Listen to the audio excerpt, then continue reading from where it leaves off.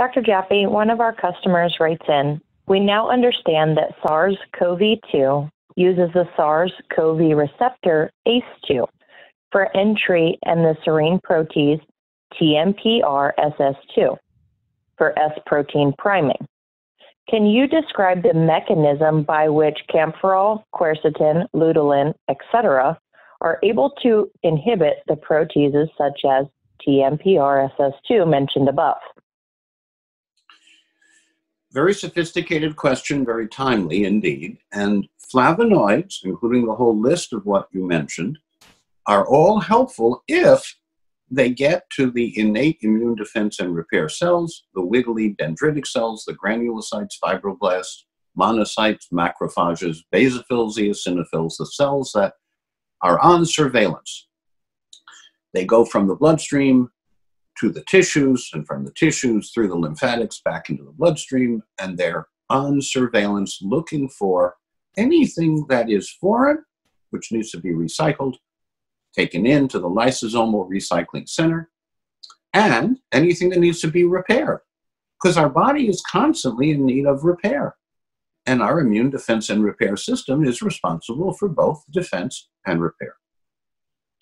So flavonoids are an important category of activators of these immune defense and repair cells, but quercetin dihydrate, more soluble, more research, more evidence of safer and effective. And so, yes, there are many quercetins with sophisticated names because of the plant or the source that they come from.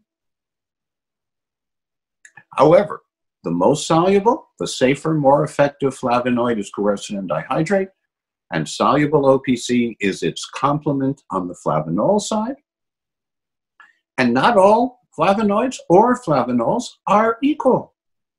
So yes, different flavonoids or flavanols have been promoted widely for a short period of time because they're something novel, something that is hard to spell.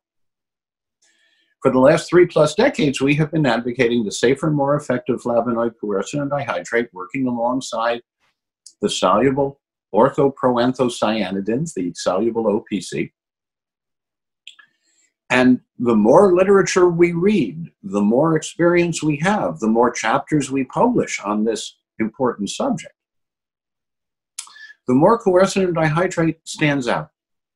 So yes, there are many flavonoids, but quercetin dihydrate is first among equals, safer and more effective at the levels we recommend, which often are the kinds of levels that your body needs when it's under assault and attack, because the 21st century is a hazardous time.